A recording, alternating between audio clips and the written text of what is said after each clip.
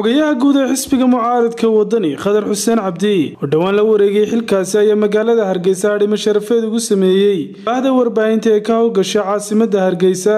aan munaasabadani ka soo qayb galay gudoomiyaha ururka suxufiyiinta Soomaaliland ee Soolja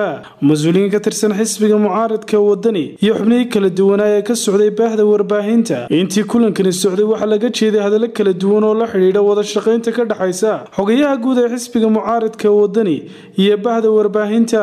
waxaana halkaas ka hadlay xubno kala duwan oo ka socday baahda warbaahinta gudoomiyaha ururka suxufiyiinta ee Soolja waxaan u arkayaa inay tahay maadaama uu shaqada ku cusub yahay xogayuhu inaynu isbarano wada shaqaynta iyo hawlaha inaga dhaxeeyana runtii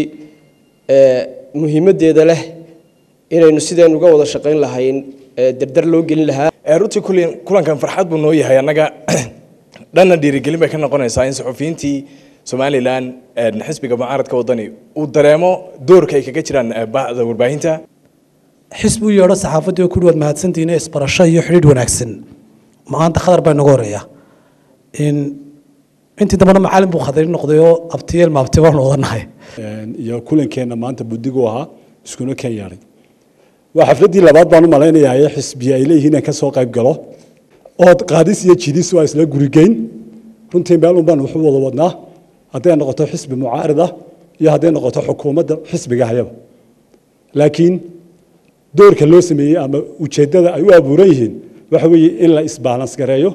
nololeed ay saxaafadu la nooshahay waxa kale oo sii wehelinaya inaanay jirin dhaqaale xukuumadeed oo lagu kaabayo marka xornimadii iyo quruxda saxaafadu lahayd haddana qayb waxa kala dagaalamaya nidaamka dawliga kolba dhasha warbaahinta qaranka Soomaaliland oo ah tiirka afraad ee dimuqraadiyadda iyo dawladnimada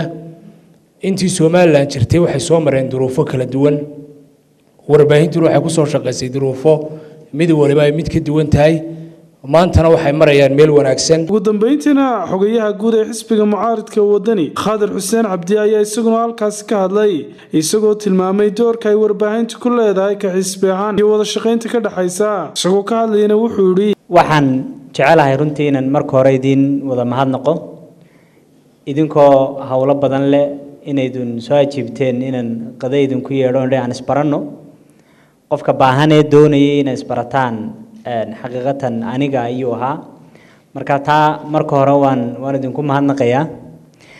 waxa kale oo aad u muhiim ah saxaafadeena maanta ka maqano iyadana saxaafada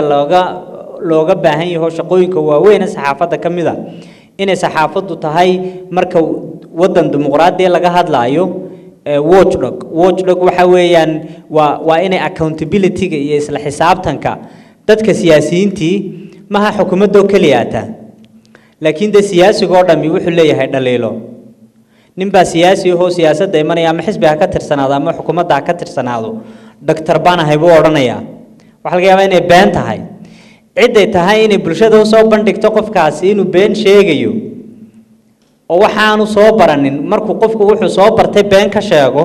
suurtagal ma aha inuu mujtamaca run u sheego oo wax kalena run uga sheego waa shaqada saxaafadda inay expose garayso aad iyo aad baan idinku mahadnaqayaa wada shaqay maantuna ma aha maalintii isugu keen horeysay isuguna keen dambeysay asxaab baynu noqonanaa waa rafiiqaynaa inaga oo isjecel oo asxaaba laakiin macnaheedu ma aha inaad la asxaabi la noqdo waxba hayga sheeginay idinkoo sidoo saaxiibkay Maxamed Raabo sheegay aniga inta kala noo dhaxa ay laakiin walaala asxaaba noqonaynaa itoosiye wixii ugu sheegay si hoosiya si saraba anaan sidoo kale yeelo Ismaan Axmed Ismaan Star TV Hargeysa